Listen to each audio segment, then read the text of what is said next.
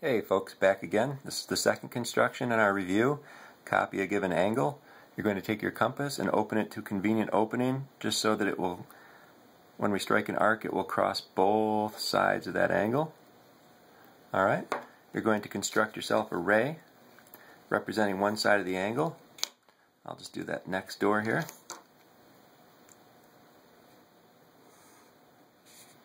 So there's a ray. Just need to make that long enough so that when you strike the same arc, it will strike this ray somewhere.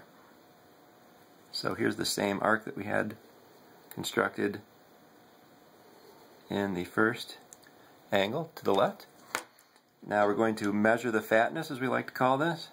The fatness is going to be the measurement between the 2 points of intersection of the arc we drew in the original angle. Okay, you see that? And to show that we measured it, we're going to strike an arc. Then this is called transferring the fatness. And as fate would have it, there we go, I did not make my first arc long enough, so let's remeasure this first arc. And make it long enough so that those intersect. Now that these intersect, we will draw the other side of our angle.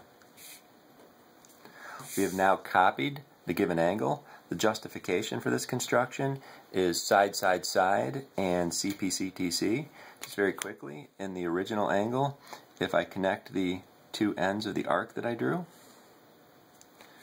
and I connect the two ends of the arc that I drew in my copied angle, those two have the exact same measurement because that was the fatness. Remember, we measured it with our compass.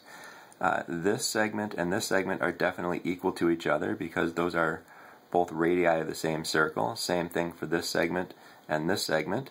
Those are both radii of the same circle. So those two triangles are congruent by side, side, side.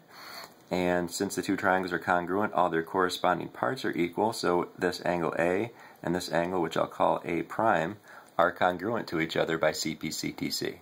Thanks for watching.